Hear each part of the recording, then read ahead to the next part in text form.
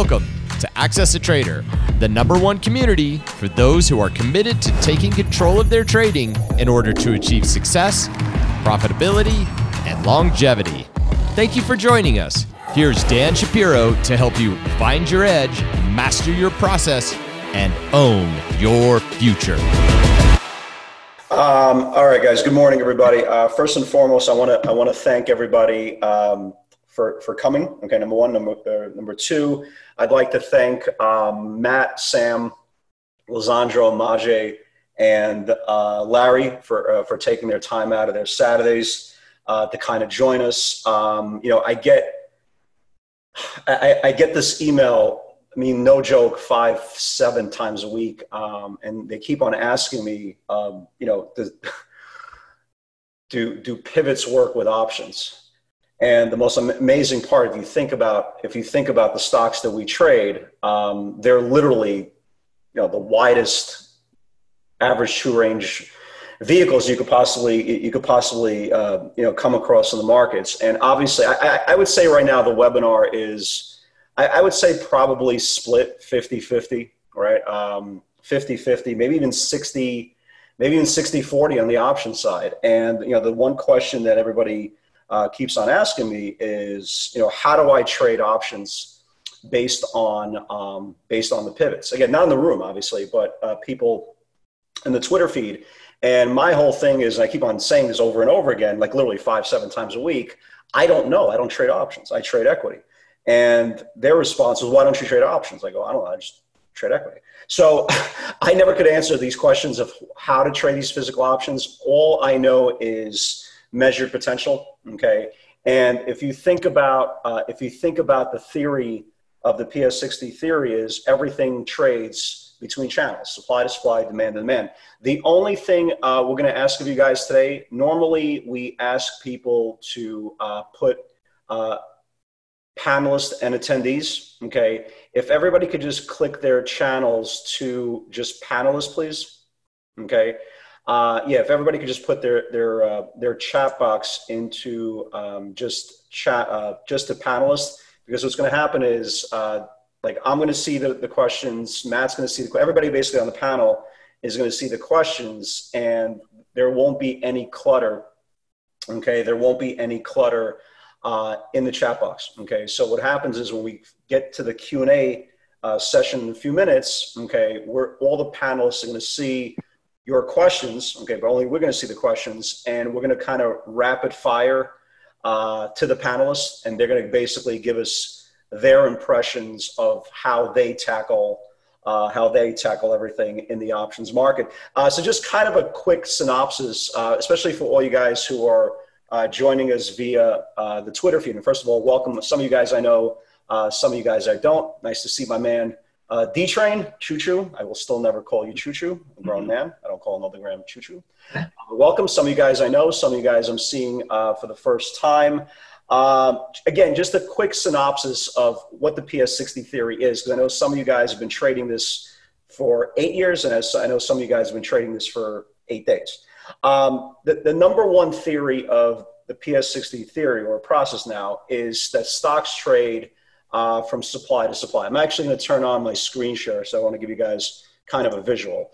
All right, so the whole premise of pivots are stocks trade in channels. Okay, the further the channels are from each other, the bigger potential, or measured potential, as I like to say, is usually the best case scenario. The tighter the channels, the harder the trade will possibly be.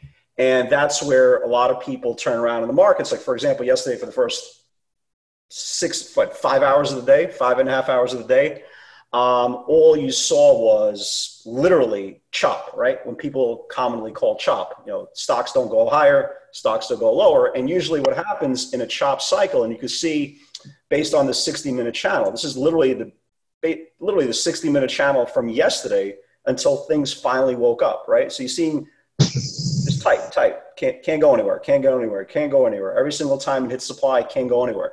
So the theory of trading is, before you put on any trade, and it doesn't make a difference what process you trade, the whole theory is, do you have enough room in the trade? So for example, I always say to myself, or kind of when I'm in the webinar, I say, well, there's a trade there.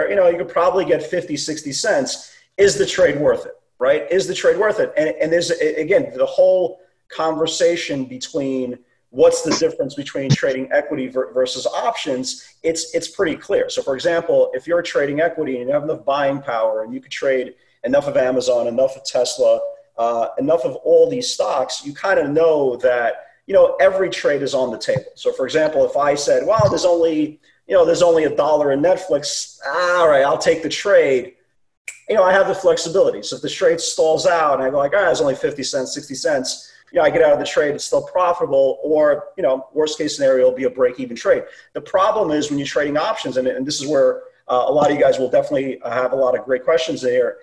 When you're trading on the option side, you don't have that flexibility. So for example, if I'm taking a trade and I know it's only maybe $1 in the trade, okay, and it stalls out, I could take 30, 40 cents, 50 cents, 60 cents, break even, keep it moving, nothing's even gonna affect me. The problem is if you're taking the same trade and you don't have the expanded measured potential, you're gonna lose money, because again, it's not like the bids are gonna just sit there. They're gonna spread you down over and over and over again. So when you're trading on the option side, yes, you have a max pain, especially when you're buying covered calls, covered puts. You have max pain. Your maximum potential if it happens, and again, if you're taking advantage of the leverage that options give you, but at the same time, you always want to put yourself in a position that if you are putting on a trade, you have enough measured potential that if it stalls out, you don't get spread down 30, 40, 50 cents. So there's obviously a lot of pros, there's a lot of cons. Options via equity, obviously,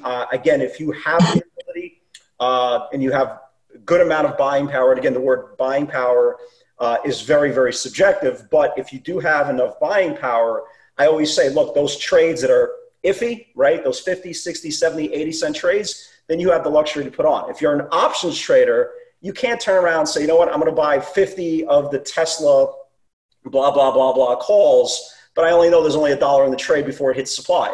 So these are questions, obviously, that we're going to obviously tackle and a lot more, okay, in the panel. Again, once again, thank you very much for all you guys taking your time, especially Kenyon, Alex, and Kyler, who've been doing a phenomenal job behind the scenes. They're the muscle, the brains, and all the technical goodness, what you guys see, the outflow on a day-to-day basis with the videos and all this stuff put together. I'm only the chimp literally pressing the buttons. And everybody else, thank you very much for taking the time. Lisandro, Larry, Matt, Maciej, and Sam, thank you very much. Nice to finally see you guys. And what's going to happen is, like I said, let me just kind of stop sharing here, and everybody else will kind of get in. So what we're going to do is, again, start, if you guys don't mind, please start putting in your questions into the chat box, okay? Please set only panelists, okay? We're going to do just a quick, we're just going to do a quick kind of getting to know you session so we can put the name tags on everybody's chest, and we'll go from there. Okay, guys? So let's lead it off. And again, guys, if you guys don't mind, again, for all you guys who have been in the live webinar, I've been having this really, I don't know what the hell I did to myself. I have built up earwax. I just can't hear. I can't hear. So when I'm speaking, it's really, really loud. And it's a very, very difficult time for me to kind of get my point across because I'm in pain. So Kenyon will kind of do rapid fire mode to switch it to every single guy on the panel. And let's kick it off. So Kenyon, if you can start doing the introductions, Matt and Sam and Lisandro, Maciej and Larry, just give us a couple of minutes, kind of your dossier, your little bit of story, how long you've been trading, all that side. And, I'll sit back, start taking notes myself, and hopefully learn as much as everybody else. Because believe me, I am probably definitely 100%, 2,000% the biggest novice in the room when it comes to options. So Kenyon, kick it away, and we'll get things rolling.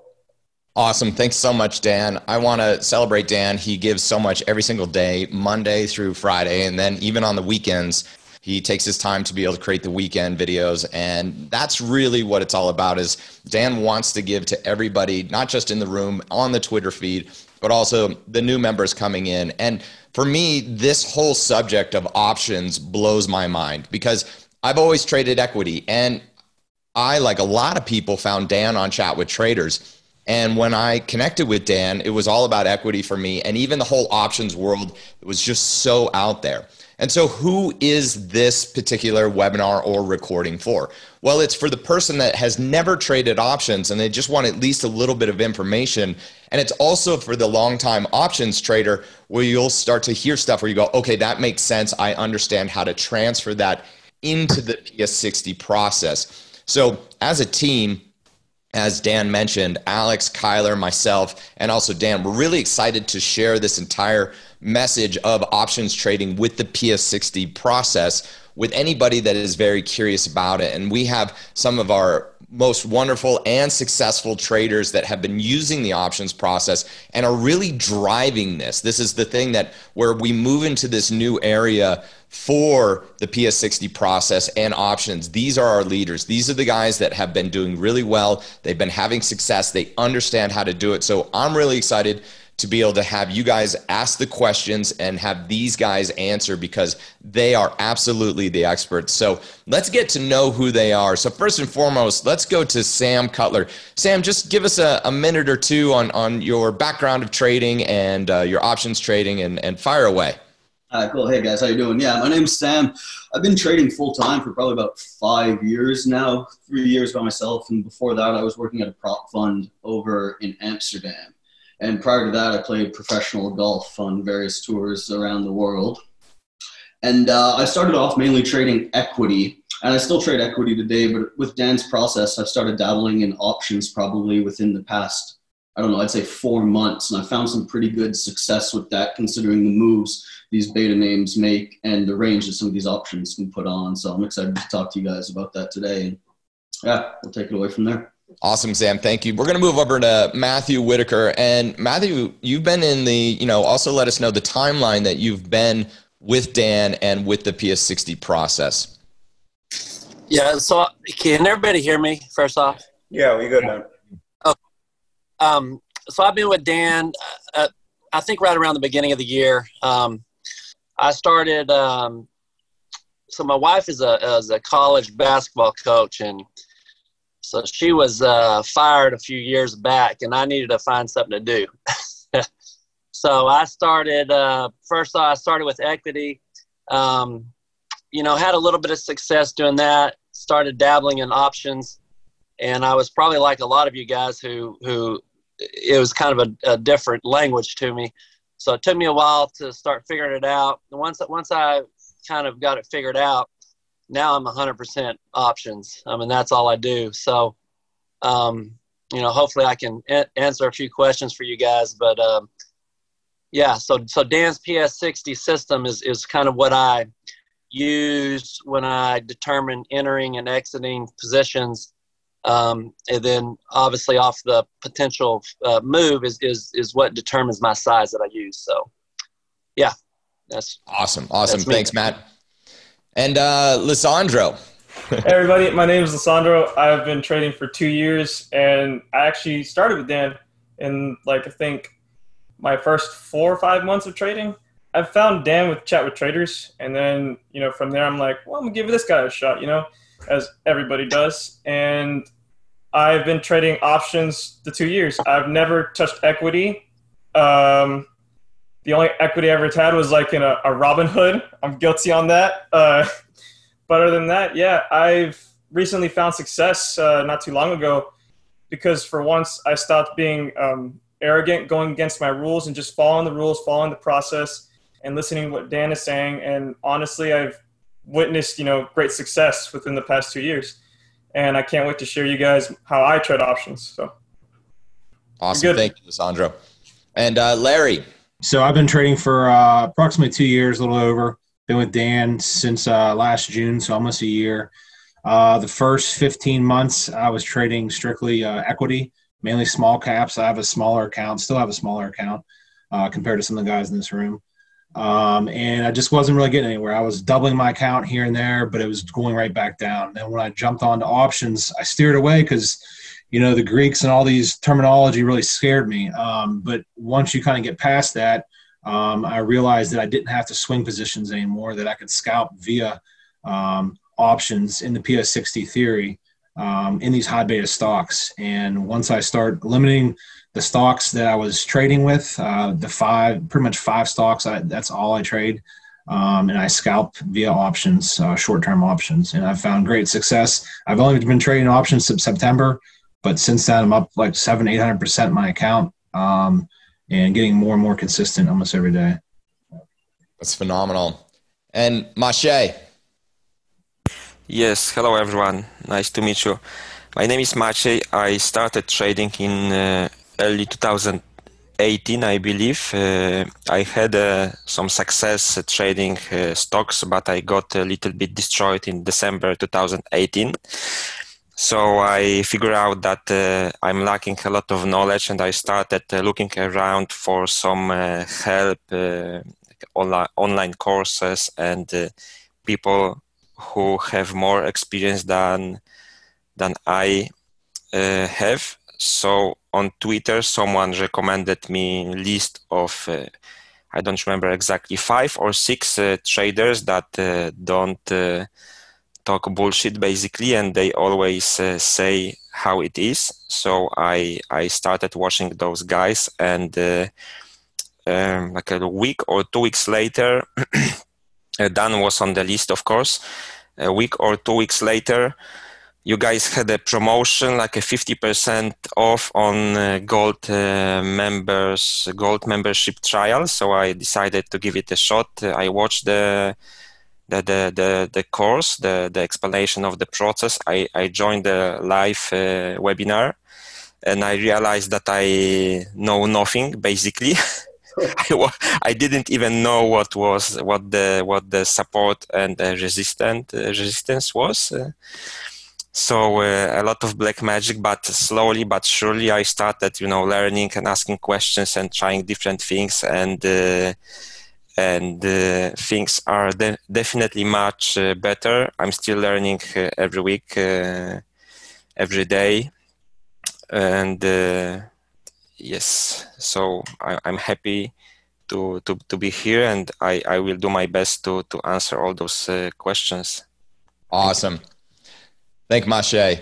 So this is pretty awesome. We've got a wide range on the panel today, and as people are here, you'll be able to see, and certain people you'll resonate with. You'll say, that's the type of person, or that's the level I'm at. And you'll just be able to have an understanding of where you're at within your options journey. And really, we know that trading is an infinite game. And yes, Maciej said that he's always learning. We're all learning. Even Dan is always learning. And so I want to go to Sam. I want to ask you the question we get all the time. Dan gets it. We get it in the support, which is like, is the PS60 process, the system that Dan came up with, is it good for options? And really, I just like, when you even thought about it coming in, like, answer it for you, because, how did it work? You asked the same question. Yeah, so the reason I turned to options was I still trade equity with the beta names, but when also it's a kind of a mental psychological thing. When you're looking at the amount of buying power you're using to buy 1,000 shares of Tesla, 1,000 shares of Netflix or whatever, it's quite a sufficient amount. So when you turn it over to the option side, and you can use about 1/10 of that capital and get almost even more buying power and leverage on that, and with the volatility in these options and how the premiums increase in that short period of time, because these pivots are such special levels where you get that cash flow instantly, I really noticed tremendous value in those. So I started dabbling with them, just small size, and then I realized that it was a very profitable strategy to incorporate PS60 into the options. So we kind of took it from there, and we've been doing that for 4 months, and it's been quite successful. Some setbacks here and there, but a lot of the setbacks come from veering away from the process. And that's what the one thing with options that makes it a little trickier for me personally is being able to control my risk on them.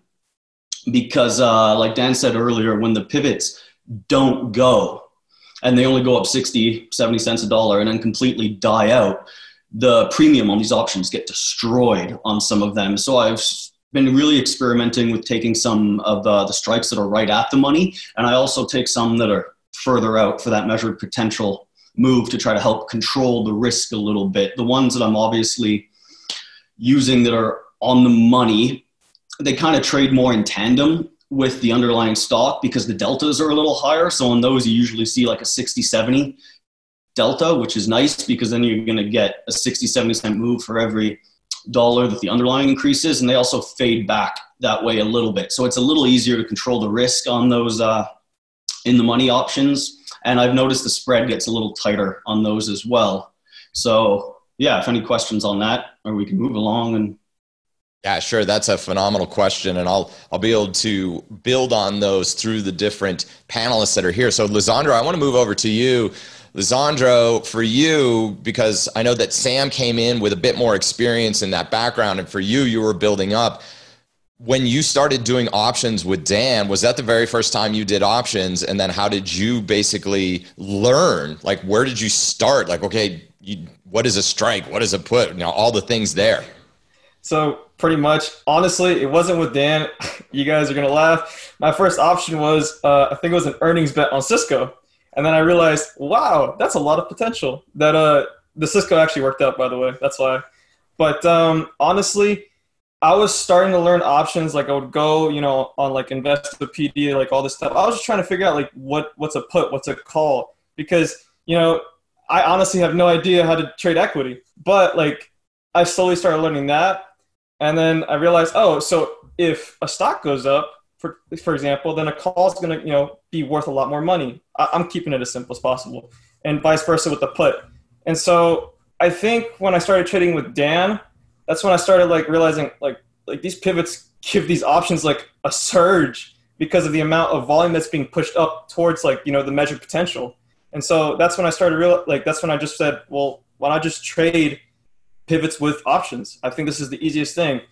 Turns out, if you follow the rules, yes. If you follow the process, yes. But if you go against it and you enter way too early, like Sam said, if it doesn't go, your losses are magnified. And I think that's something that I know a lot of guys in the room can agree with me on. Like, let's say, for example, I think it was the pivot was 835, I want to say, right, Dan? Yeah. Okay. That was the big If one. you enter way before that and it goes the opposite way, you can kiss your money goodbye. That's just the reality. And so I think it was like around last month, I want to say that's when, you know, my account started blowing up like really, really well. I just said, look, I can keep on doing the same crap I'm doing before, which is going before the pivot sometimes, because I would anticipate a lot. I would send Dan texts all the time, like, I kind of anticipated. I think I anticipated. And I said, okay, stop. Just wait for the pivot to confirm, wait for the second entry, and then enter. And that's what I've been doing, and it's been working phenomenal. Like, honestly, like, I've only had, like, yesterday was a red day. I did a rejection. It was poor money management. But I've only had 2 red days in, like, literally the past 2 months. And that's because I've been listening to him and, you know, following the rules. Absolutely. And I want to build on that following the rules is the number one thing when transferring the PS60 process, whether you're trading equity or you're trading options, really what it comes down to is following the rules that Dan puts in place day in and day out. It's not just something that Dan recorded once and you have to learn the rules and Dan never mentions it again. One of the great things about the daily live webinar is Dan repeating the things that we need to know on a regular basis so that we don't fall into those holes and have things go against us or our accounts go down. I always say to a lot of people, the number one thing that Dan does is he helps us protect our capital. And then we can use the vehicle, whether it's options or whether it's the equity, to build our capital. But Dan helps us protect it because we have to follow it. And that's what Lisandro was saying is, by not going in early, because Dan says don't go in early, Lisandro's saying, hey, I want to, because it's a natural thing. Like if it's going to go there. And so those are the cool things. So Matt, I want to go over to you now because I understand that you started with a smaller account. And a lot of times we get asked those questions like, hey, is the PS60 process good for smaller accounts? And what are the possibilities of growing it? And then, of course, I know that a lot of people, based on what Sam was saying, a lot of people saying, hey, I can build my account because I have more leverage with options. So maybe that seems like, oh, that's a great idea. Smaller account, options. I don't know. What was it for you, Matt? Yeah, well, my account size was pretty decent, but at the beginning of this year, what I did is I moved $10,000 into a separate account, and I just tried to build off of that, and that's the only account that I've traded all year long. And so the reason I did it is because, it kind of makes you think about your, not going in early, like people have talked about, and really just having a good strategy on your entering and exiting positions with the small account. You can't afford, to take a big loss. So that's kind of the reason I did that. I was finding myself in my other account just over positioning at times, going in early, just not being very disciplined. So that was at the beginning of the year. I said, you know what, I'm going to take $10,000 and I'm going to see what I can do with this. And I know with that $10,000, I'm going to have to be extremely strategic. I'm going to have to position well, and I'm going to have to take profits, So, and that's the account I'm still in, I'm using, and it's grown. I would have never thought I could have grown it the way I've grown it. And options was your vehicle? Yeah, 100% options. And even before I met Dan, like the PS60 system, I mean, obviously not exactly as I wasn't trading exactly the way Dan does, but my theories were pretty close to the PS60 system. So when I found Dan, it's pretty natural for me to incorporate some of the stuff that Dan uses into what I do. Okay. So Matt, and I want the other panelists, I want you guys to also help out. So if you guys can scroll through the chat and find a particular question that you're like, ooh, I really resonate with that question, I would love to answer that question. And when I come back to you. I think that's a great segue, because Matt was starting to talk about specifically trading a small account. Because I know that there's a bunch of people who actually asked that question. Matt, can you go into a little bit more detail about how you physically started building that smaller account? Obviously your account has grown exponentially, but can you give the guys kind of an idea of position sizing, right? Position sizing, max pain, especially on a smaller account, compared to obviously now that you have a bigger account as well. Yeah. So my theory is, no matter what size the account is, I'm not 90% of the time, I'm never over 20% in options at any given time, and then 10% in any one name. Now, when the market's exploding one way or the other, I go up to 30% and 15% in one given name. And the way I determine on my sizing is pretty simple. It's just the measured potential. If there's like in Tesla, this 835 is an extremely, big level. So I'm going to go in with bigger size at that level, as opposed to earlier in the day. There really wasn't much for option guys until it started creeping into the 835 area. And I opened up a little bit of a next week's option right at close, and then I'll see what happens Monday if I want to add to that. And a lot of times I'll have a couple different strikes, like for next week on Tesla, I have the 850 option for next week. And then depending on what it does, I'll probably open up something like a 900 for the following week. And then that 850 will be the one I start closing out of, and then I'm concentrating more on the following weeks. Awesome. Thanks, Matt. Larry, I want to ask you, because it's a common question we're seeing through the chat, which is, walk us through the basic, what is the basic options trade? You're listening to Dan, and then you see this, and then you execute this way, that type of thing. So I'll just walk you through my morning. Maybe that'd be easier. When I come in, I'm looking at what Dan's looking. I'm looking at the equity side of things, where these options, where the pivot's going to confirm at. I then look at the previous day's option chain, and I'm usually trying to find near the money or at the money calls or puts But I'm mainly focusing on volume of the previous day, and because you want to be able to get in and out of these things. Like you said, if this doesn't work, these things, the time decay can really kill the value of these things. So I try to find, maybe not so much on Tesla and Amazon, since the premiums are so high.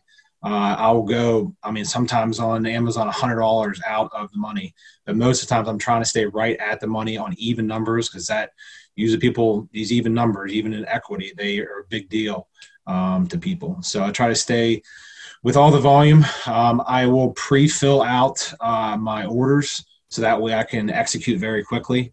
And I'll just put like a value of a penny in for 20 contracts, say, of Amazon. And then whenever it's getting close to confirming on the equity side, I'll change it, and I'll usually execute either I know this is bad, and Dan's probably going to scold me, but sometimes I'll execute via market orders. A lot of times limit orders right about 30 to 50 cents above above the ask. The only reason being, I still fight FOMO. So if I miss one of these trades, then my day usually will go down big time. But if these things, and I do the market orders only on when there's huge potential, like in an Amazon or a Tesla. But I do not do that in the first 5 to 10 minutes of the day. The first 5 to 10 minutes of the day, these options have not had their price discovery because, that's when they start up for the day. They stop at 4 o'clock. So the overnight, pre-market, and aftermarket, these options haven't had time to get the actual price of what they're worth. So the first 5-10 minutes is very, very tricky, very scary. You can lose a lot of money very quickly, because even if you're right in the direction, if these things stall out for a second, that first 5-10 minutes, they're going to lose value tremendously. Yeah, and there's a question here, Larry, that says that I hate using market orders, but it's hard to use limits since you have to know the contract price at the equities pivots, which changes over time. Do you guys calculate limit orders or use market orders? And of course, Dan, already you can feel Dan's getting stressed about the fact that no market orders, So thoughts on that? I've been moving more towards the limit orders and just putting my price in about 30 to 50 cents above where the ask is. Yeah, that's the best way of doing it. And that way I'm not getting some, really crazy, them pulling all the offers off and me getting hit with a crazy price and being down 1,000 before I can even, do anything about it. But the market, I would not recommend it. Sometimes it helps my FOMO. That way I can wait for the pivot. Because again, the time decay in these things can really hurt. I'm using short term, usually this week or next week's options is what I'm trading. Dan, I'm going to give you 2 minutes just to talk about the market versus limit and what you've seen. Yeah, and that's one of the scariest things for me. Again, especially when you guys see, especially when I'm trading Netflix of most things. As everybody knows, like a stock like Netflix lost its liquidity like 3 months ago. Nobody has an idea what happened to it. So when you're trading a stock that has the potential to give you $3, $4, $5 on the candle, but at the same time, if you're wrong, they're going to spread you out. You're going to die.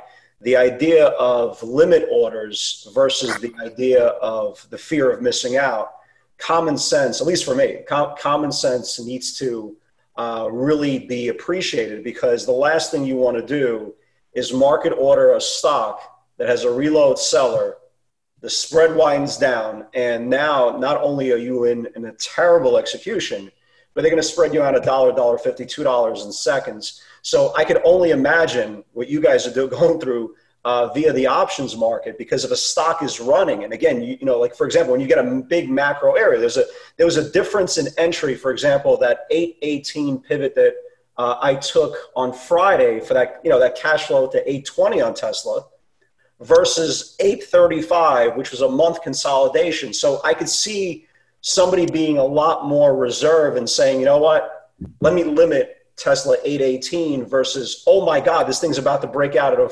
a 1 month cycle. Let me get in the stock in a market order. But always keep this in mind. 835, as big as the number was on Tesla, right?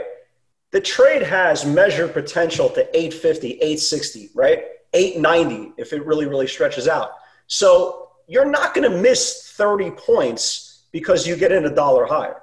Okay, so you always want to make sure that you're always thinking logically. Yes, 835 is an important number, but if you're trading options and you're going for the next week's, right, next week's weeklies or even a month out, what's the difference if you're entering the trade at 836, 837, 838? If you're going for the 860s, the 890s, the 920 calls, and the stock keeps on accelerating, you believe the theory that stocks trade from supply to supply and demand to demand. So we know going into next week that 860 is measured potential, right? We know that because there's nothing left on the chart from 835 to 860. So if you're trading on the option side, why are you going to market order a stock knowing that it has to build anyway? It has to build and confirm. The longer the base, the longer the distribution above 835, the higher probability it's going to reach 860. So the idea that you are FOMO an entry, especially on the option side, knowing that the spreads are going to be wider, it just doesn't make sense. Because like I told Lisandro all the time,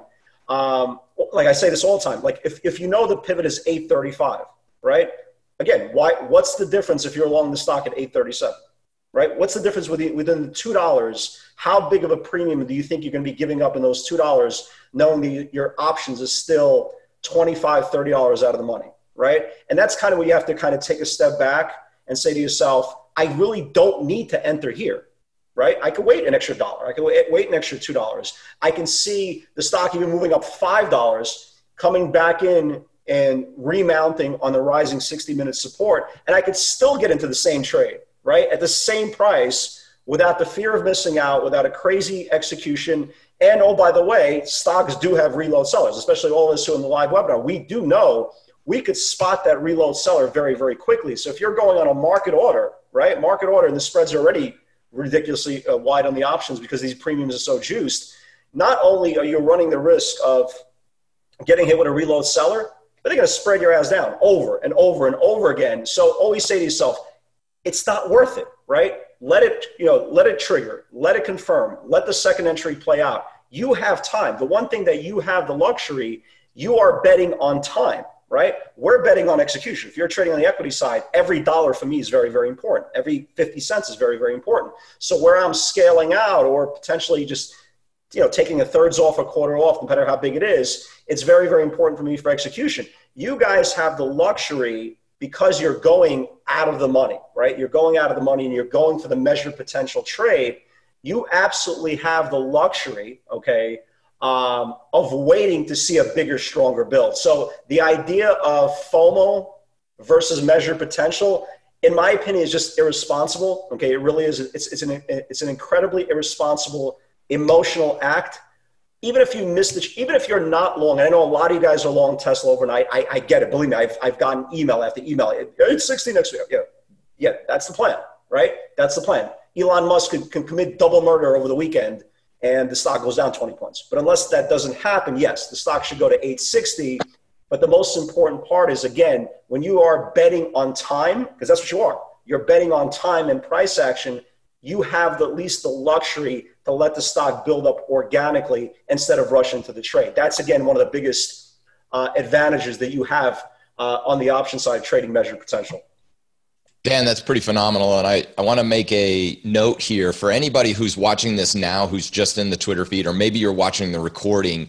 That's a great example of what happens when somebody asks a question within the daily live webinar. And then Dan, especially like midday when things are trading slower and Dan has more times, I love these particular rants or trainings or just 15 minutes of nuggets. Dan's so good at that, about answering stuff no matter at what level. And that's why a lot of these traders, options or equity, are having such success, is because Dan is always training every single day. Not just like, hey, here's a trade, get in, get out. That's not what this is about. It's about helping all traders learn and grow as traders to get to that level. So Maciej, I want to go over to you.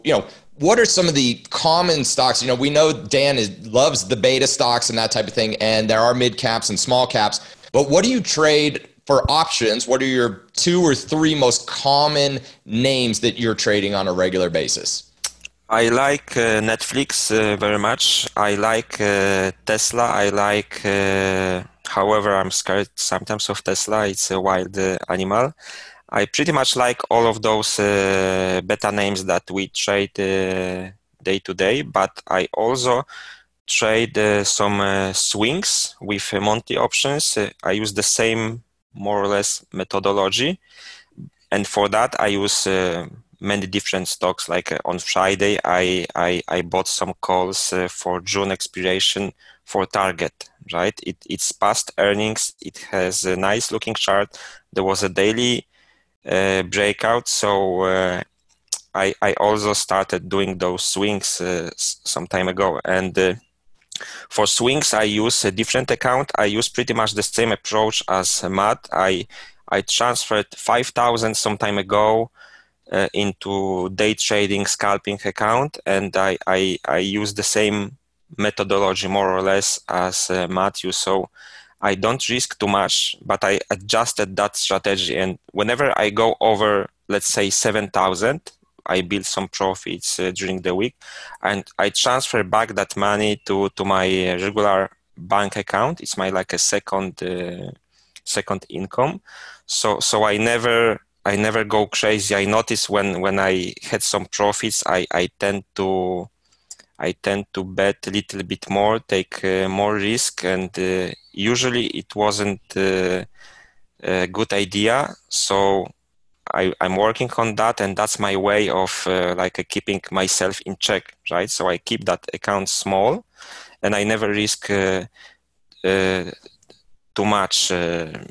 Plus, whenever I put any trade in options, as everyone knows, it's sometimes it may go to zero very quickly. I kind of always expect that position to go to zero, especially in this environment, and previously during the trade war when we were getting those tweets.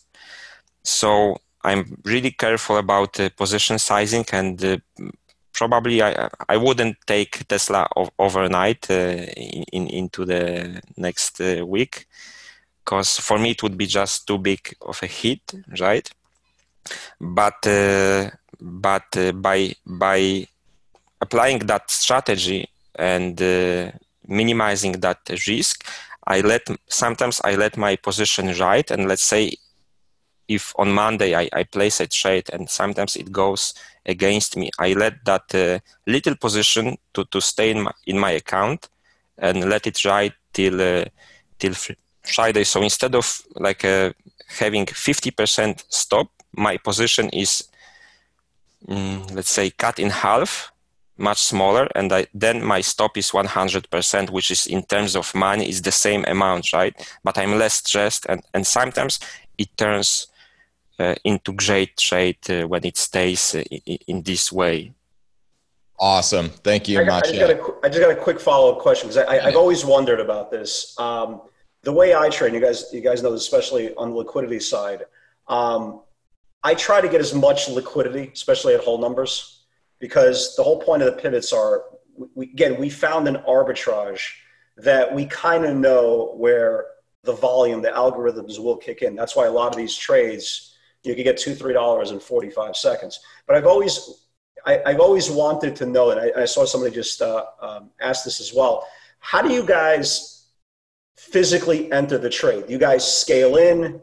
Do you guys ever average down? Because for me, I try to get as much liquidity on one shot and hopefully get that surge, 30, 40 seconds later. But anybody on the panel, Matt, Larry, anybody, how do you guys physically enter the trade? Do you guys scale in?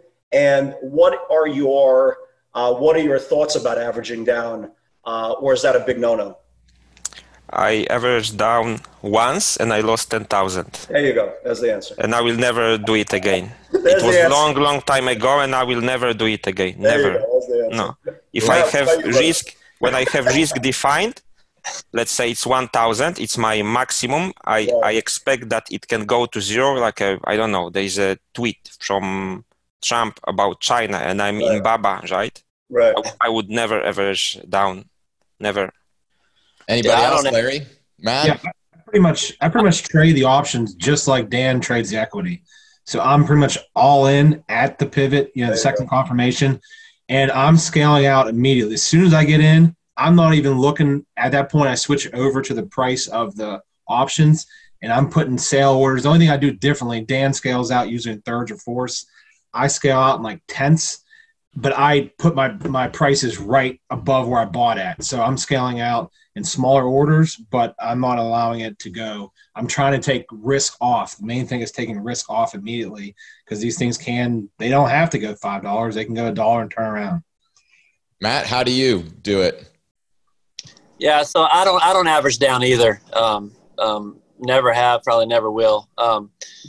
And you know, it's a little bit of a tough question on scaling out, because it just depends on the measured move. I almost always talk about that for a minute, because the measured potential seems to be some of your huge success. You're always asking, what is the measured potential? Right. Yeah. So as an options person, you got to have a pretty good measured potential, especially when you're trading a Tesla, Amazon, some of these with high premiums.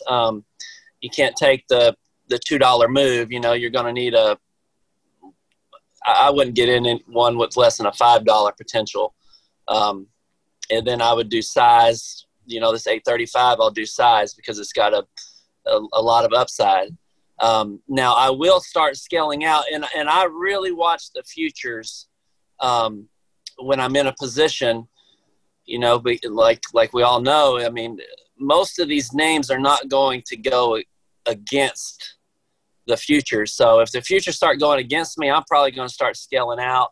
Even if Tesla's, you know, still rising, I'm going to start scaling out. I'm going to scale out enough to where I'm comfortable. If the futures did just take a total dump, I would be okay. If Tesla did the same thing. So, you know, I think you got to really watch the futures when you're in a position, especially in today's market. And, you know, it's probably smart to start scaling out when futures are going against you and your stock is still doing what you want it to do. Awesome. And Matt, I'm just going to build on this, a quick question from John, and then I'm going to go Lisandro, then Sam. So Matt, can you repeat your money management rules again? Do you have a couple of rules that you use for money management? Yeah. So you're speaking of the one I talked about earlier. Yeah. So my rule is, whatever, you know, if you got whatever size your account is, 20% in options, which that's all I trade. So just 20% is at risk, is my max risk. And then 10% of that account is my max risk on any given name. So if I have multiple layers of Tesla, it's not going to be over 10% of my overall account. Now, when the market is really aggressive one way or the other, I do occasionally go up to 30% overall and then 15% in any given name. But that's the rule, and I've had a lot of success with that, and that's something that I will probably never change. Awesome, thank you, Lisandro. Anything you want to add to the current discussion? I mean, there was like a bunch of things going on. Go to Sam real quick, and I'll come back to me. Okay, cool. Sam, you know, a lot of times we're in the room in the Daily Live webinar, and then Dan will just shout out like, wait a minute, BA, there's a bounce coming up on BA, Boeing, there's a bounce coming. And then how would you then handle a bounce with options, which is, you know, it's not a pivot, it's a bounce. What do you do? Yeah, these are actually one of my favorite plays, or the bounce plays via options. And I just want to preface this by saying I'm like Larry in that sense. I'm pretty much strict. I'm pretty much only trade intraday, and I'm scaling out right away. You know, I get in right away with my full size. I never average down. That's, you know, times I have, I've lost terribly. So that's one of my main rules. If it's not going, I kick it out immediately. I enter my positions via limits, but I'll often, if there's not enough liquidity on the offer, I'll often spray it up to maybe a max of 30, 40 cents. I'll just limit 34 cents higher and take the offers up to there. But then I'm immediately offering out parts of my positions up 50 cents, up $1. I'm staying in the book because we know sometimes these options, you get those crazy moves really fast. And if you're not quick enough on the keys, you're going to miss your fill. I've had a few times where I've gone up pretty big in a position, and a minute later, boom, I'm red on it, and I'm getting kicked out of my position. But now to go to the bounces, these are one of my favorite plays because, as you know, there's nothing better than buying an option on weakness because that premium's getting destroyed. So, for example, on Friday, this is a unicorn trade, but with that Tesla, you know, it came down on that, it started selling off on the Trump talks, and the rising 5-day was at 817, and we actually broke down to 814, but then we reclaimed that 5-day fairly quick and we started building above it. So I started looking at some 120 and 130 calls and started taking a position on those. And the minute Tesla, as you all know, saw it starting to run, the premium on these exploded quite a bit and they all ended up going into the money. But you can do that with pretty much any of these beta names, but I really like to see them break through that rising support and then reclaim that, because then you have defined risk. And I don't use hard stops on options because of the volatility in the spread. Sometimes they can stop you out and then go again in your face. So my thing is I pretty much focus on the underlying stock to tell whether it's dying out or not. Like, as we've seen so many times, the pivot will confirm it'll get up, but you can see it struggling. If I see it struggling, I just kick my options out, because if it later then goes to confirm, I can re-enter. And the biggest thing on that is I've learned from experience. I've been burned a lot of times on that. Like Lisandro said earlier, trying to anticipate a trade, or you get in, you think this is going to confirm. Never anticipate. Never anticipate. Never anticipate. I've sent too many text messages about that. Yeah, to be honest.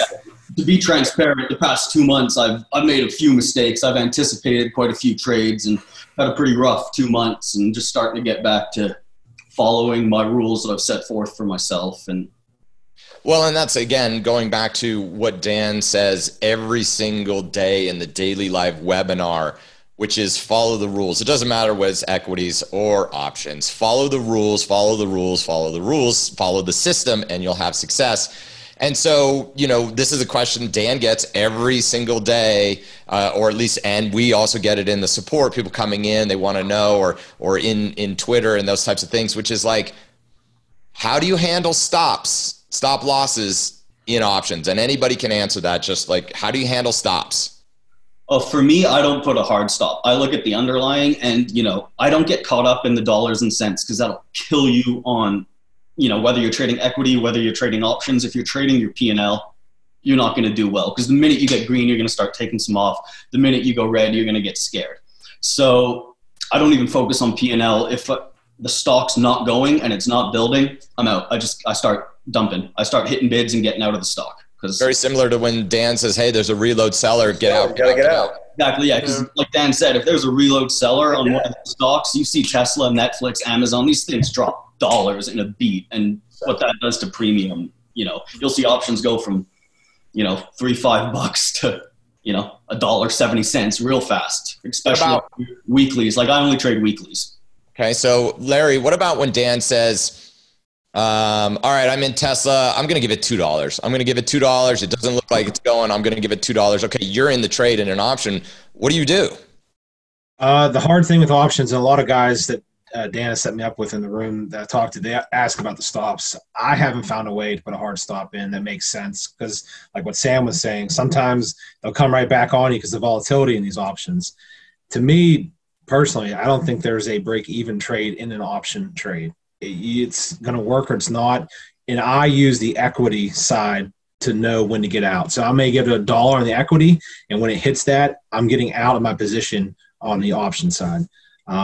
That's kind of just what I've came to realize. I wanted to point out one thing too.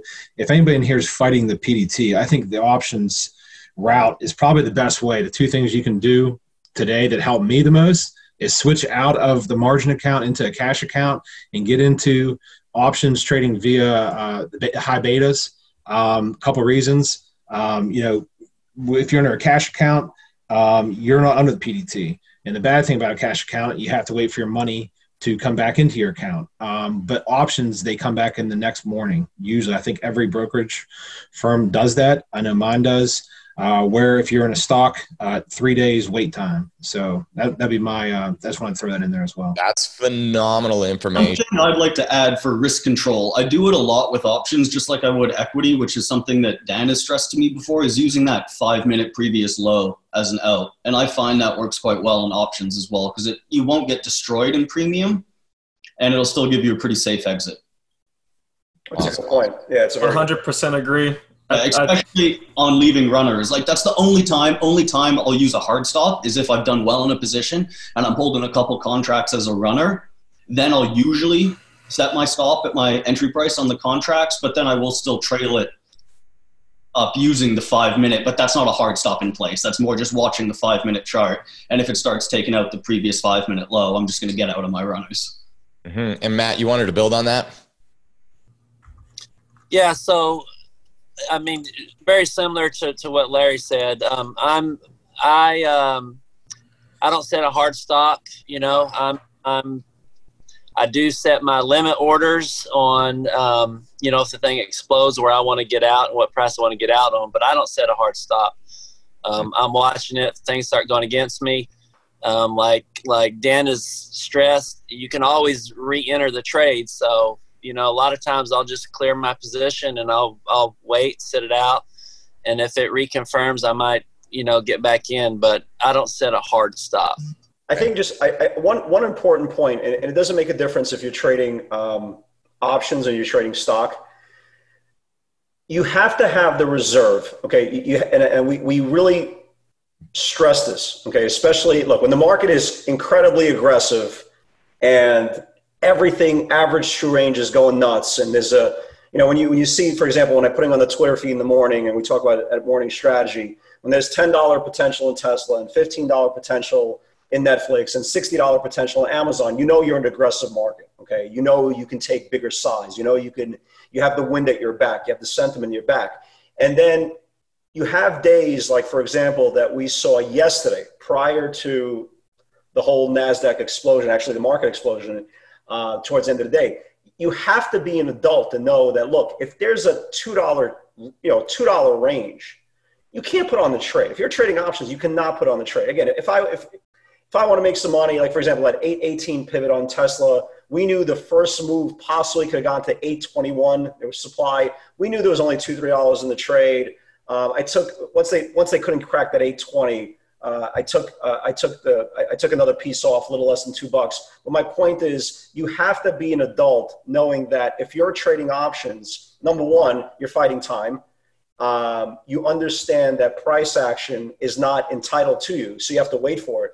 So the idea that you're going to put on an options trade, especially knowing that you are fighting time, you are fighting wider spreads if the stock doesn't go, if there's still in a distribution cycle, there's a lot of supply ahead. You have to be an adult about it and say, I'm not going to take that trade with a dollar, you know, with a dollar potential, with a $2 potential. I'm talking strictly for the option guys. For the equity guys, it's different.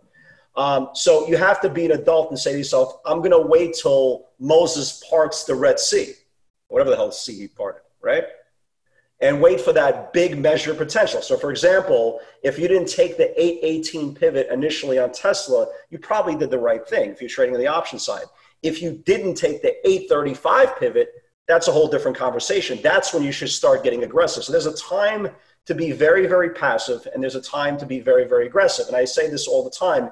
You could be sitting in the most expensive Bugatti, okay, $2-3 million. But if you're stuck in Midtown Manhattan rush hour traffic, you're not going anywhere. So you have to learn how to treat your vehicle, your trading account, aggressive, passive. Learn to step on the gas and learn not to step on the gas. These are very, very crucial areas. And I say this, and I've been saying this a lot.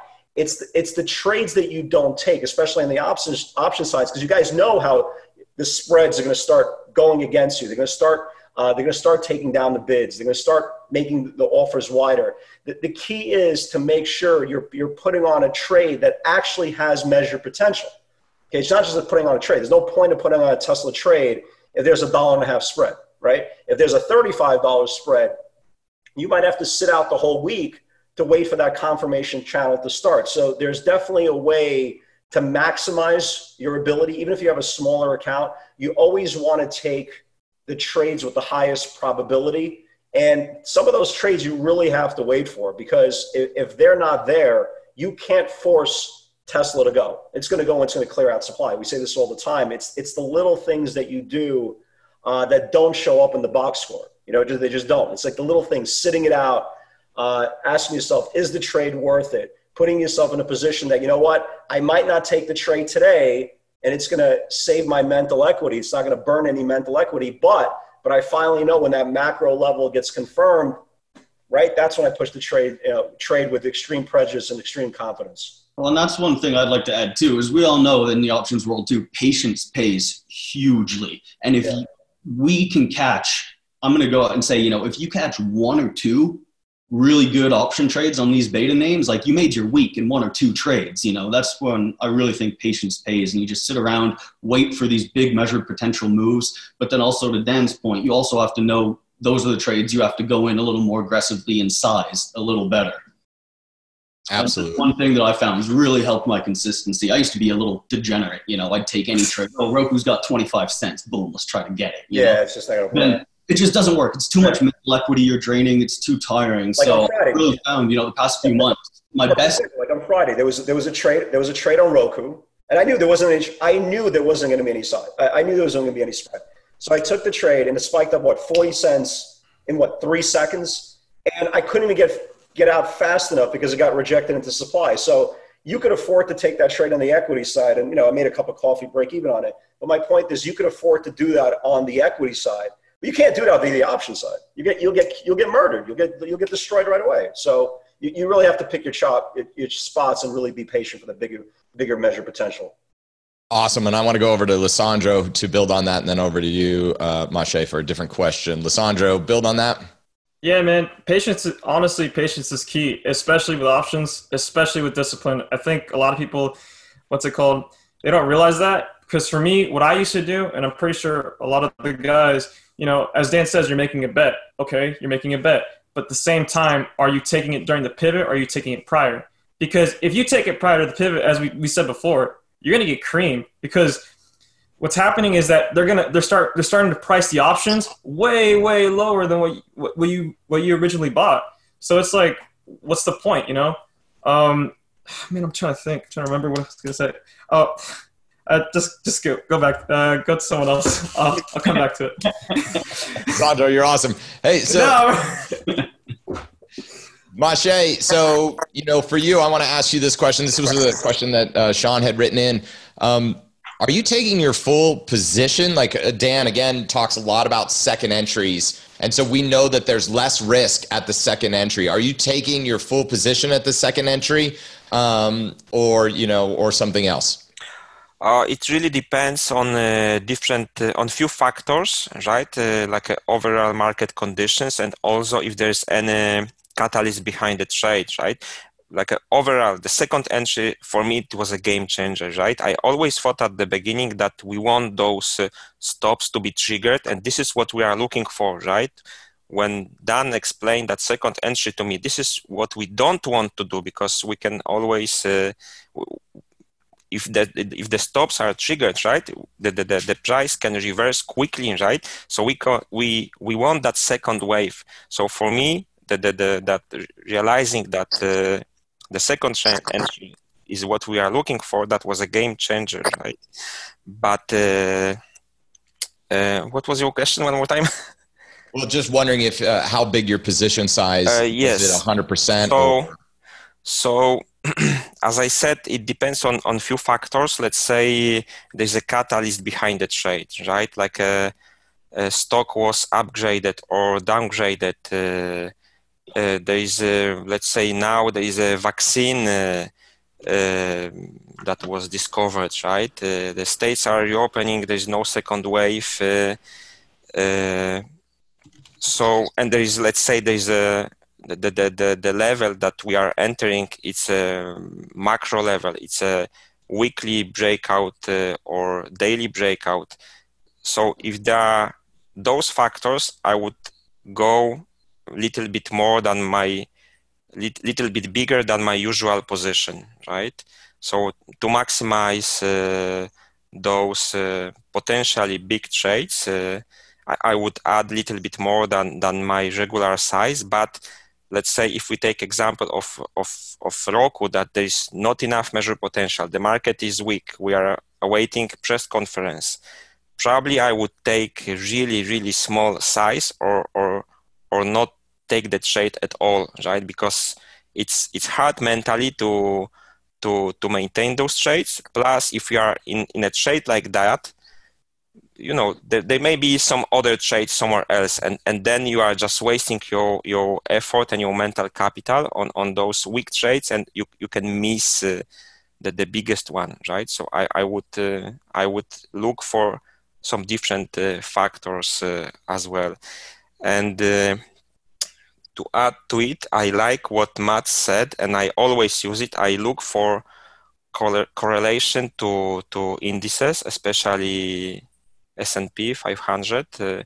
I don't often use Qs because they are like a decimal points, and you don't often see the bigger move, right? With S&P, let's say now we are around 3,000. So if there is 50 points move, right, and market is going clearly into one direction, it will push my trade. It will push my trade, right? So this is another factor that I consider like a correlation with indices, right? Awesome. And there is not sure, guys, if you notice that. I often watch premium price, and sometimes there is no correlation at all with between option price, how it's moving, and the stock price, right? So a few weeks ago, this is what I remember.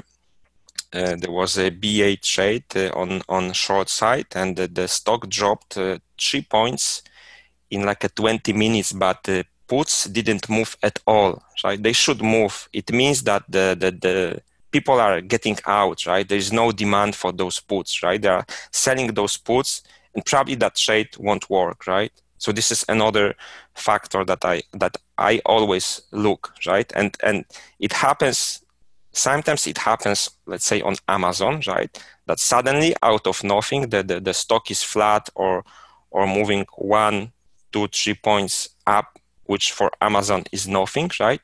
But on those little moves, call premiums are gaining 10, 15, 20%. So it gives me conviction that trade will work, right? Because there is a demand for those calls, and probably it will push Amazon a little bit higher as well. So this is what I use in addition to like a regular supply and demand levels and other things that we use. Awesome. Thank you, Maciej. Dan, I want to talk about the process, and then of course it goes from you to the panelists or anybody trading options. So we're in the room, we're in the daily live webinar, and Dan, all of a sudden I hear you say, hey, for you options guys, and then you're giving information. So let's talk about how that starts, what you see, and then how the options guys take that information and make a successful trade. So Dan, give that example. Let me do that. So let me just share my screen. Let me just share my screen really quickly. All right. So usually when I'm talking about the option guys and gals, right, I usually base it on a daily chart. So for example, not every single pivot is made the same. Obviously, we all know that. There's days that very, very tight contracting channels, and those are painful days. Those are the days that you're going to put on 2, 3 trades, 2 of them going to be winners, 2 of them going to be flat trades, 1 of them is going to be a winner, and you're sitting there and you just want to gouge out your eyes, but you know there's better value always the next day. That's where you kind of keep your sanity and you keep your composure.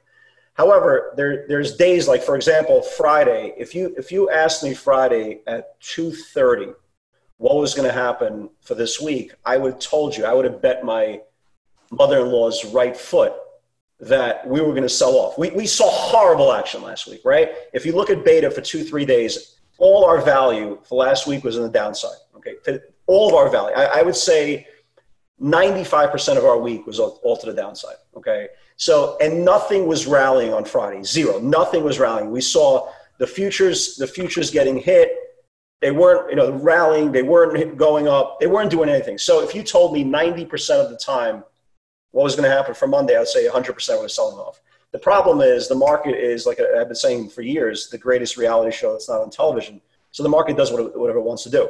So when I'm talking about measured potential, we went from, hey guys, on, for Monday, if Amazon starts taking out 2378, right? 2378, if it starts confirming for all you option players, the next move to the downside is 2330, right? So you have your pivot, right? You have your pivot, obviously waiting for second entry to go in. And then you have your first initial measured potential. So for example, if Amazon to the downside would have taken out 2378, for all you guys who are trading on the option side, you might want to consider the 2330 puts, or maybe if it gets really, really aggressive and starts to stretch, maybe it goes down all the way down here. If there's a complete destruction of equity prices, all the way down to 2290. So for all you guys who are trading on the option side, once this thing starts to confirm, you might want to consider the 2320s, or to get better, more aggressive value, you might want to start looking at the 2290s, maybe even the 2270s. And now to the upside becomes a whole different story, right? We rallied into the close, and not only the stocks started looking good, they looked great. So Amazon looked like complete hot garbage for 4 days last week, 3 days last week. We had 1 day off. And now Amazon looks amazing, right? So for example, for this week, let's just say we get a slightly down open, which I don't think we will. I think we probably gap up.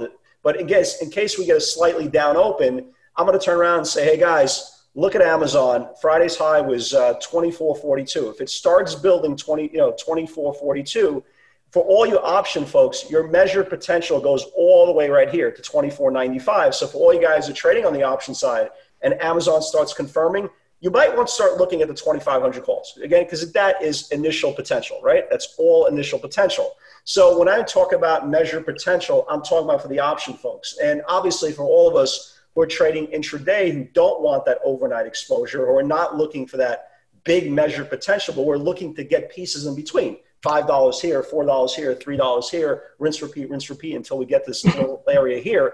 It's going to add up anyway. So you might not be long on the intraday side from the 24.42 area, but you're going to still capture $7, $12, $15, $18, $20. You might not capture the whole $40 move on via the option players, but still you have that potential. So for example, just another example like Netflix that looked terrible, right? Looked absolutely terrible on Friday. I said to myself, this damn thing's going to roll over.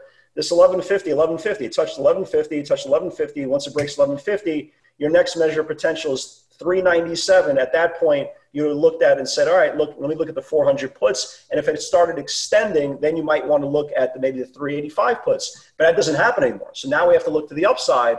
So now for all your option players, for example, going into Monday, the 5-day supply is 422, right? Everybody see that? The 5-day supply is 422. So you have to kind of make a choice. Is this trade for you? And the reason why I say that, you could see plain as day, there's 50 points in Amazon, right? You can see plain as day that there is right now at least 30 points on Tesla, right? Everybody see that, right? It's taking out this whole channel here. So the next supply is roughly around 860, right? Possibly going to 890. But then you have to ask yourself a question on a trade like Netflix.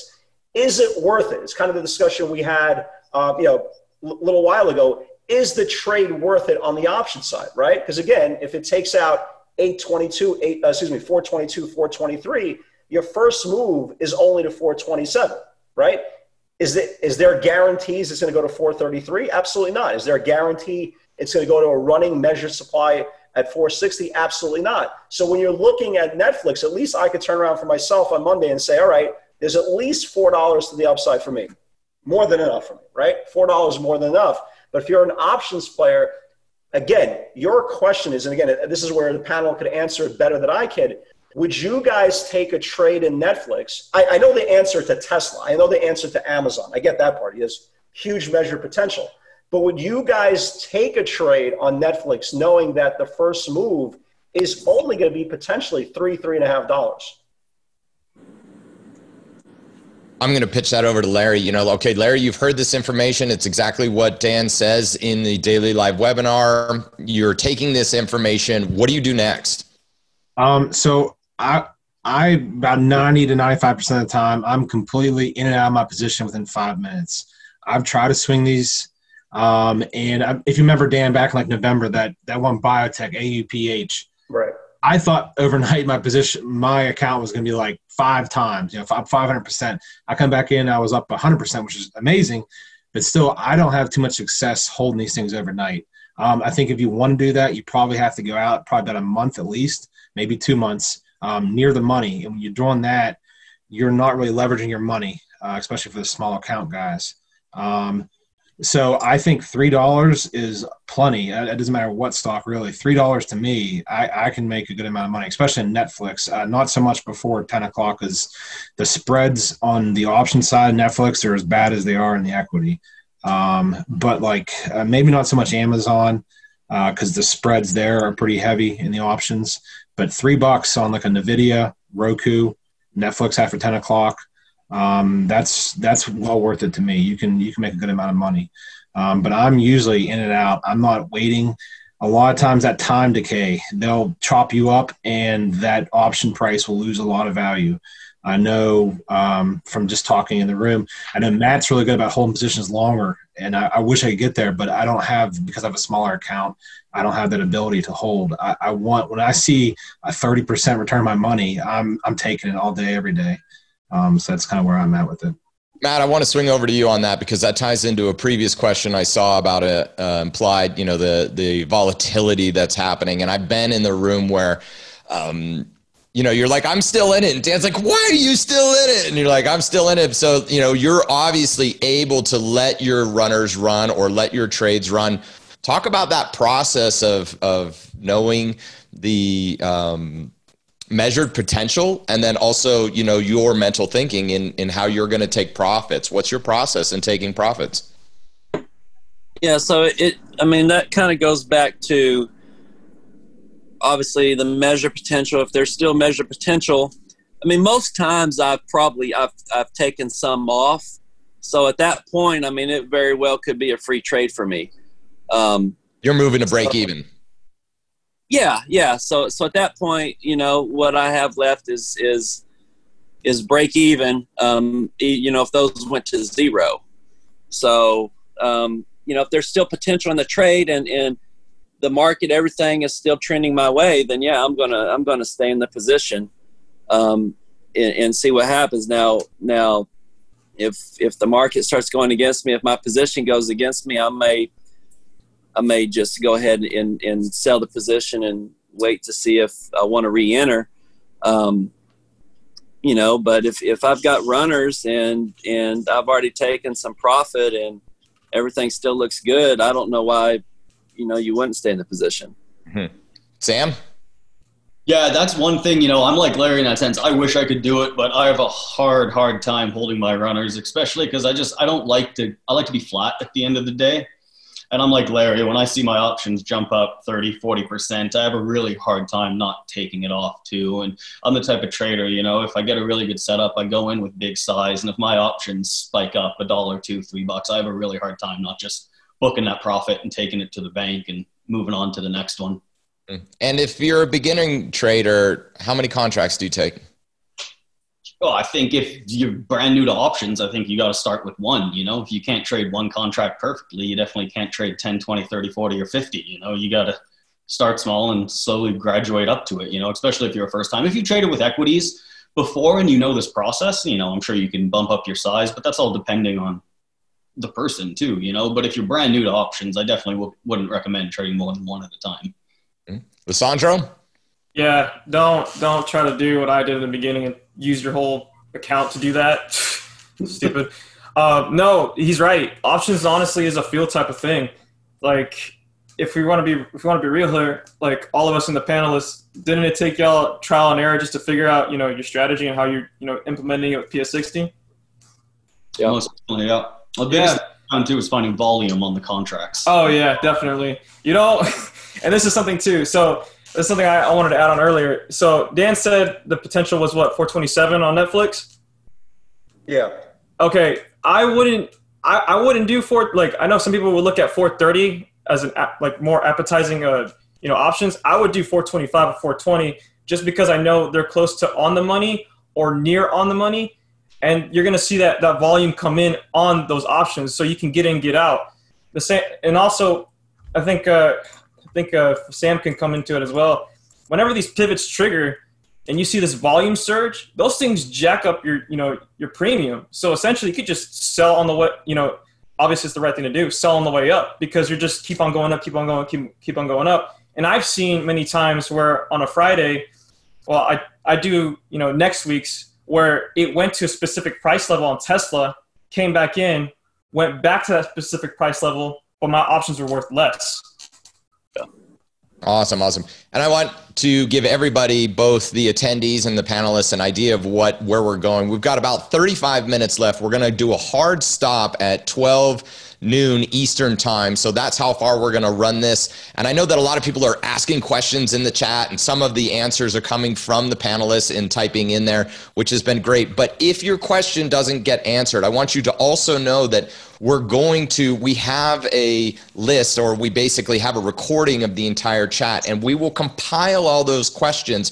And a lot of the most commonly asked questions, we will then start to work on those answers, both in written form, because we really want to build out the option side and be able to give you guys as much information. So also know that your question is not going unseen or unanswered. It will be addressed over time. So I just want to celebrate you and all those guys and everybody that's asking those questions.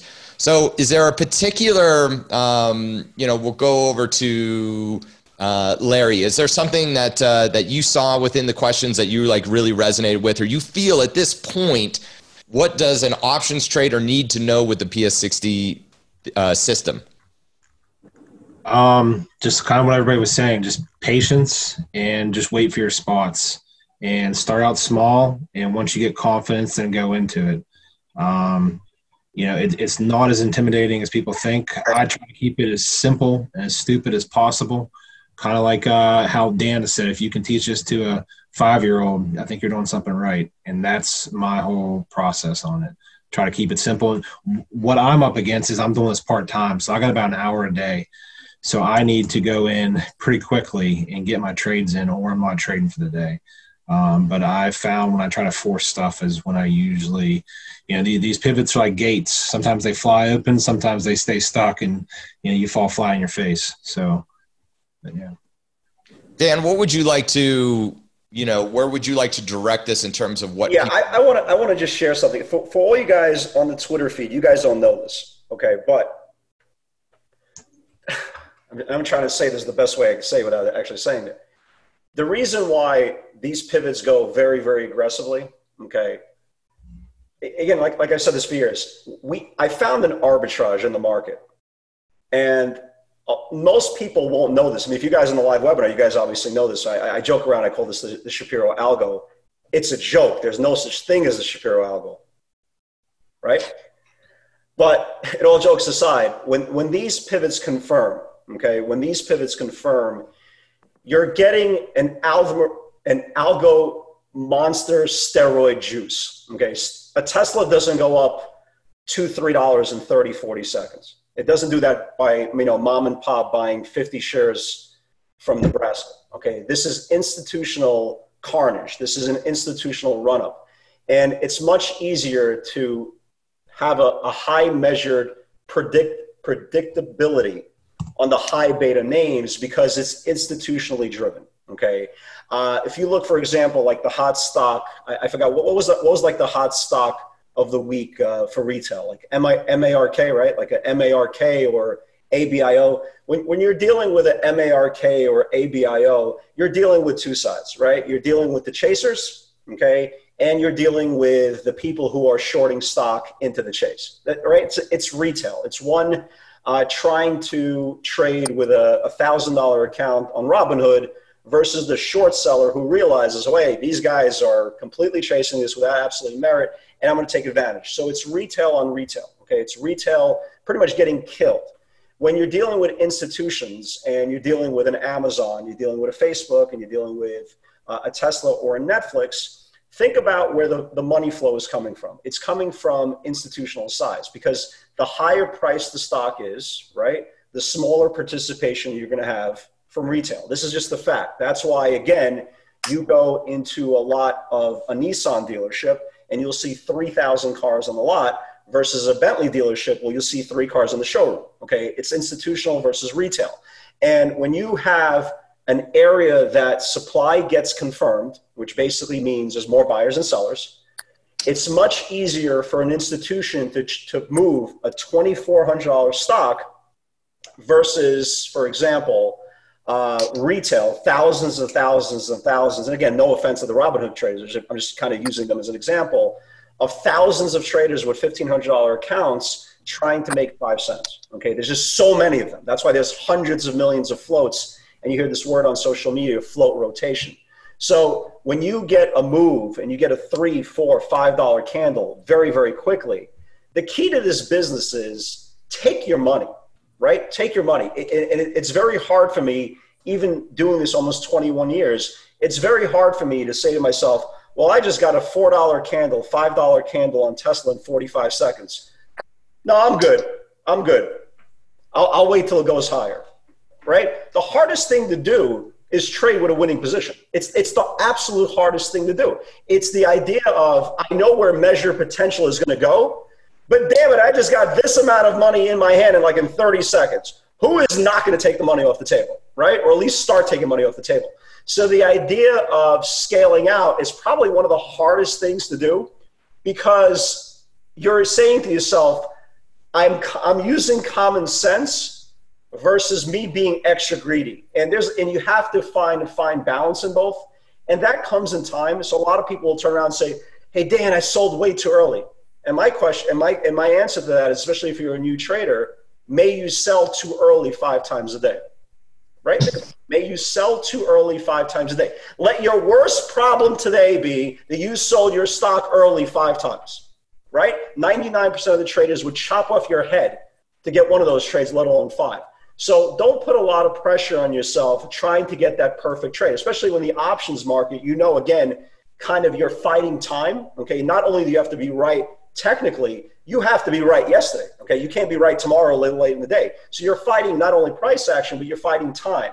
And it's much easier, okay, going with the institutions that are trading Tesla, going with the institutions trading Amazon, than fighting, Joe Blow trader, 1, 2, 3 on Twitter for 3 cents of MARK. It's just the reality. These are the hard realities of what's happening here. So when you're trading, your job, especially in the beginning, number one, get as much great information as possible.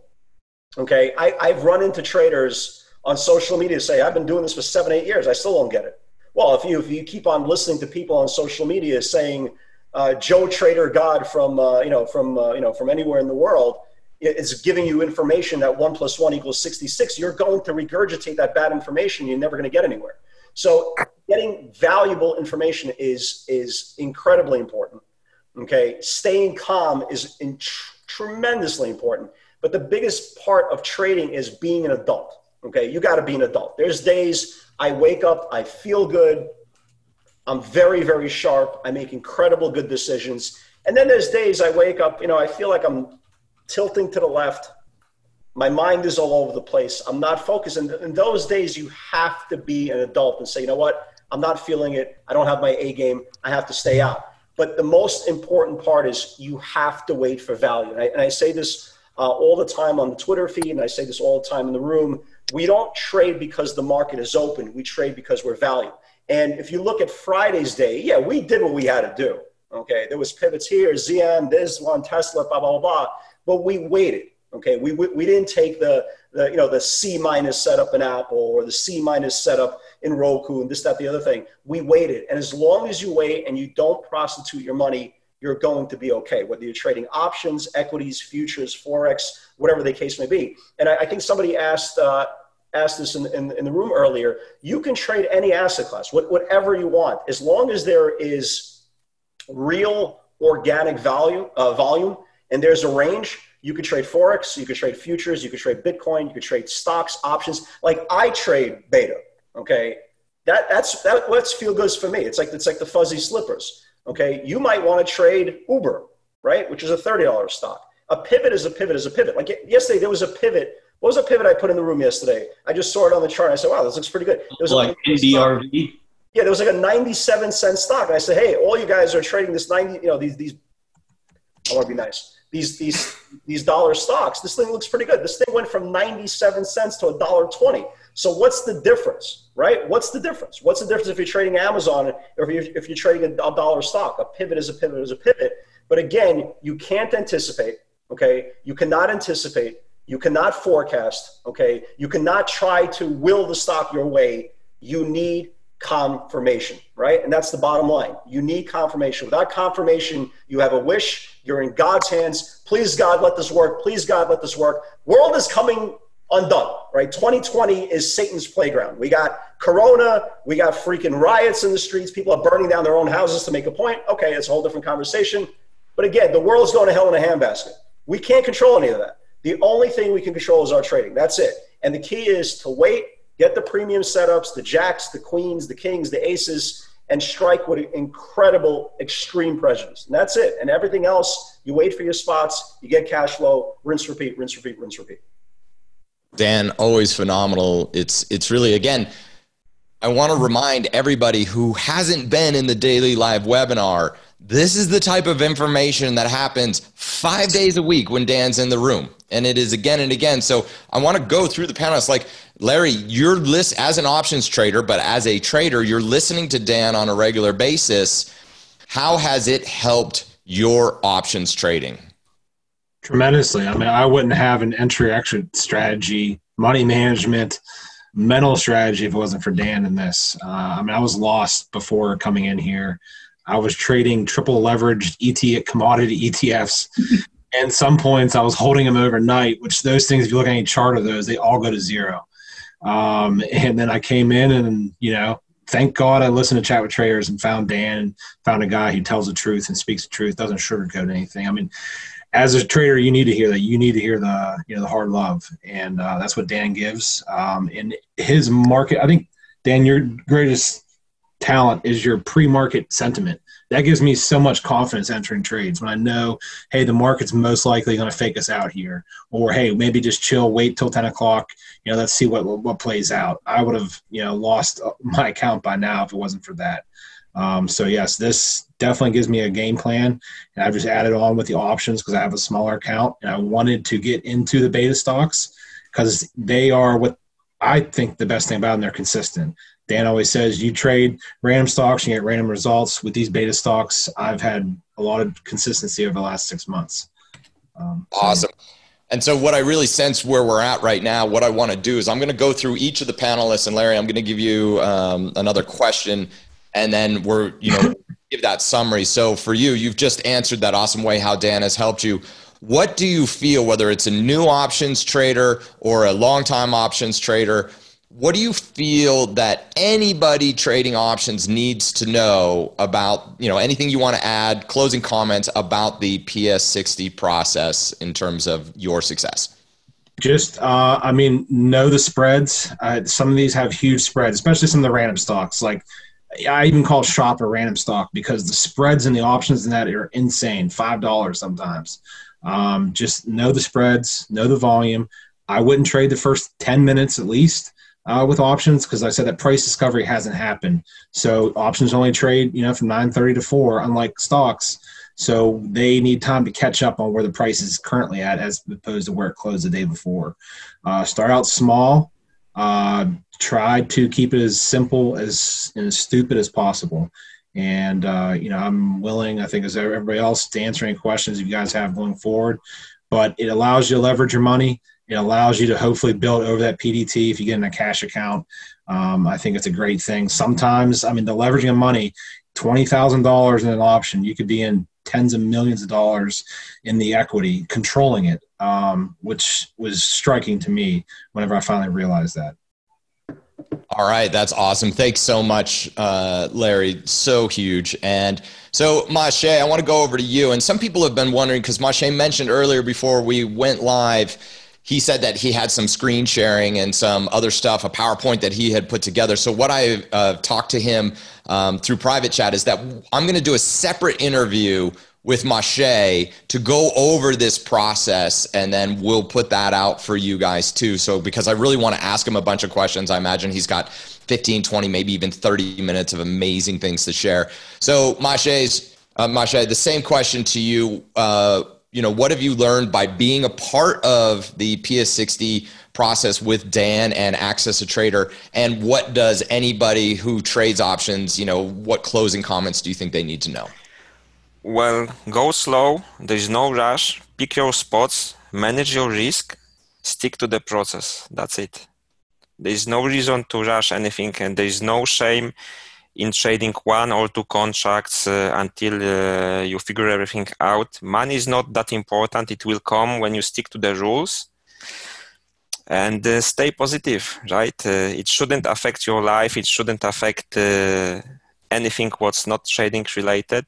And I bet it's like a risk management related. And as I said, go slower and build your process, right? I hear that everyone has a little adjustments to PS60, and it's great. This process allows to tweak it a little bit to your personality as well, and this is great, right? As I said, I trade.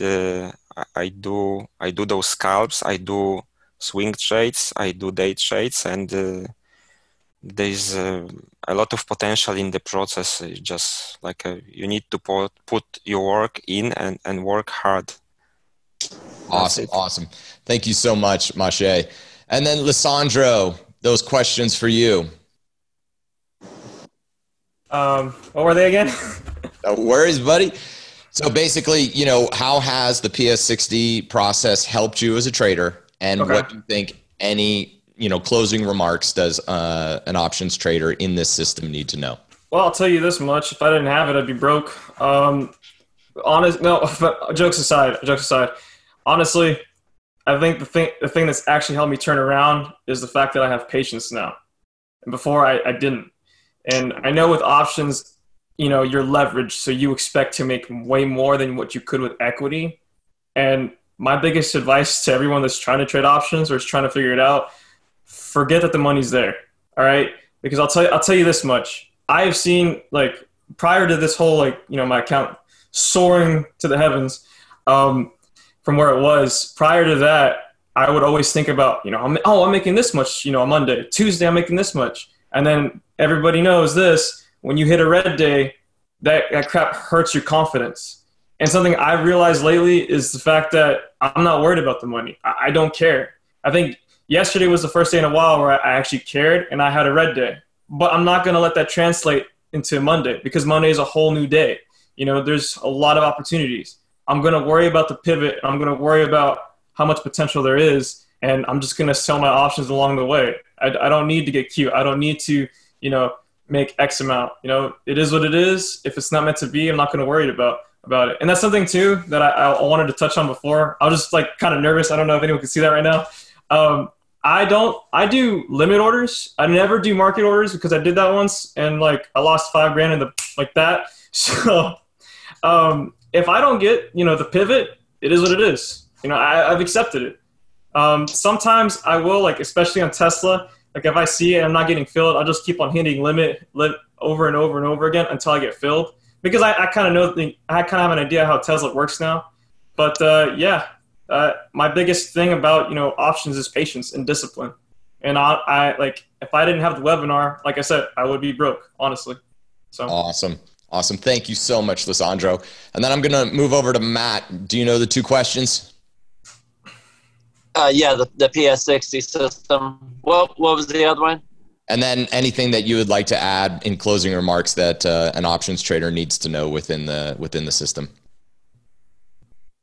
Yeah, so the PS60 system has really helped me on just seeing the entry, the exits, and seeing what measure potential there is. Then from there you just kind of determine on if from the option side if it makes sense. Every day when I go in, before we go into the room, I've already looked at charts. I've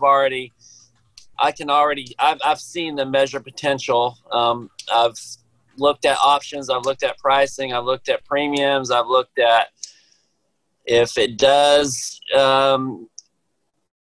trade and it does move to its measure potential, you know, what would my profit be? I know all of that going in to the day. And that's something, if you're looking at options, you've got to do. You've got to know, you got to have a game plan going into the day. And then when Dan comes on and it's also helped me a lot when he's with just his, I think it was Larry said, his, just his market sentiment for the day. You know, that's helped me a lot. Sometimes I've looked at it to the downside and he's looked at it to the upside, and it's kind of made me reassess some things, and it saved me a lot of money in the process. So, you know, just being prepared for the day, not looking at too many charts. You know, Tesla's my number one. I trade Netflix, Amazon, NVIDIA, and the SPY. And then outside of that, I might, you know, depending on if I'm swinging something like a shop or something that's doing something for the week, but that's primarily the only charts I look at, the only things I trade. So just use, you know, be prepared, use Dan, and you know, you just got to manage your money. You got to know when to go big and when not to, and when to start taking profits and when to pull out. You know, those are the biggest things. And if you're just, for all the guys who are just starting options, like, there's no shame. Just take one contract, because you've got, I mean, if you're like me, I didn't know how to enter and I didn't know how to exit a trade. So on the option side, so just getting comfortable with that before you do any kind of size is important. That's brilliant. Brilliant. Thank you so much, Matt. And the final panelist, Sam Cutler. Yeah. Sorry, what was the question again? Sorry. Yeah. Dan, for you, how has Dan and Access to Trader helped your trading for options? And what closing remarks for any options trader using the system, what would you like them to know? Well, I think the biggest gain for me is learning the process, and it's helped incredibly to grow your confidence. And as your confidence grows as a trader, you see your learning curve start to fade and you start putting on incredible trades. And Dan helps you in that sense by instilling that discipline in you and teaching you the work that you need to put in. And a lot of the work comes back on you.